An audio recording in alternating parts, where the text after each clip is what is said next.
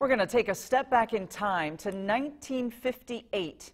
Dwight Eisenhower was president, Elvis was new to the music scene, and gasoline was only 23 cents a gallon.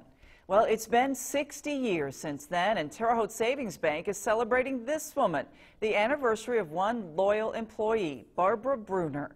Bruner has been with the bank since just after her 18th birthday.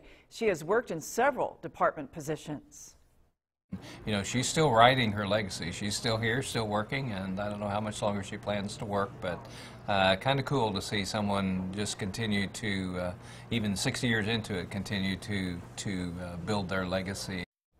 Bruner joined the bank after graduating from Gersmeyer High School, 60 years. She says she hasn't even given thought to retirement. Looking good, Barbara. Still on the job. Hats off to her.